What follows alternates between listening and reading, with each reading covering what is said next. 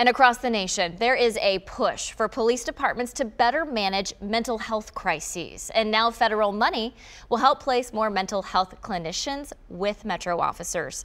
News Channel 5's Aaron Cantrell joins us live with the details on this. Aaron, since the initial program launched in 2021, the city has been reporting really positive results. Yeah, Rebecca, they tell us that 41% of the people that they encounter through this program, they do suffer from a mental health crisis, and they have some good news to report. 96% of those folks, they are connected with a mental health professional, and only less than 40% are actually arrested. Now, this program is being used by officers in 2 precincts, North and Hermitage. Now, the pilot program connects individuals in mental health crisis to care and services while ensuring the safety and well-being of community members and first responders. The program came in handy just this past Tuesday at a standoff between police officers and someone having a mental health crisis on North Crest Drive.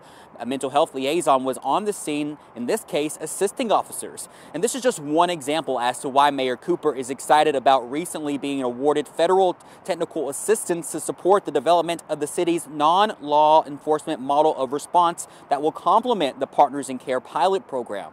Now, the Substance Abuse and Mental Health Services Administration Gain Center selected Nashville to participate in the Learning Collaborative on Response Models. The center will conduct a countywide strategic plan to develop the service in time for deployment at the end of 2023. The mayor's office plans to put a committee together to guide this process, and he will be pulling people from that program that's already in place and put them on this committee to make sure that when it is officially launched, it goes off very well. And again, they're planning to launch it at the end of 2023.